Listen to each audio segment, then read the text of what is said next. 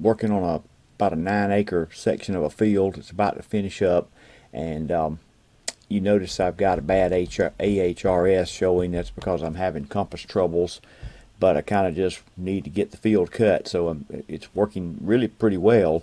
I'm using the internal compass in the Pixhawk, which of course is not very good, but and with all the electromagnetic noise and all I have with this mower, it's I've had a lot of trouble with compasses.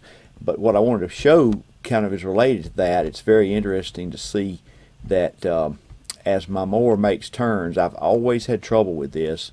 You notice when it's headed south and turning to the east, it overshoots and turns back too far to the north before correcting back. It's tracking pretty well once it gets on the line.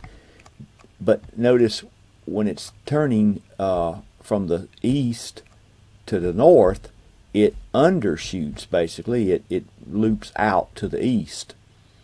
And then when it's turning back the other direction, back toward the west, it loops up toward the north, undershoots again. But then it overshoots when it's turning back south, coming from the east, headed toward the west, turning south.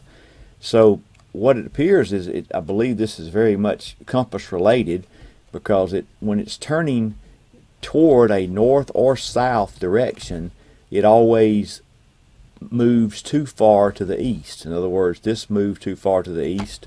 This stopped short, meaning it headed to the east as well before it corrected back to the north.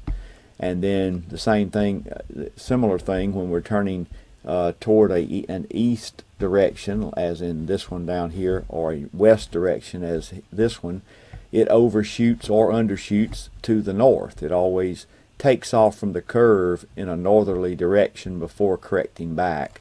In this case, it turned too far so that it headed back.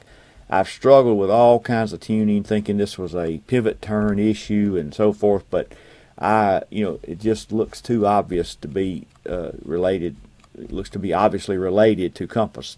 So I'm looking forward to getting a moving base type Jeep compass, or not compass, but heading based on GPS, and getting rid of the magnetic compass altogether at some point. So anyway, hope I'll get some more videos out soon, but thought I'd show this one I thought was a little bit interesting.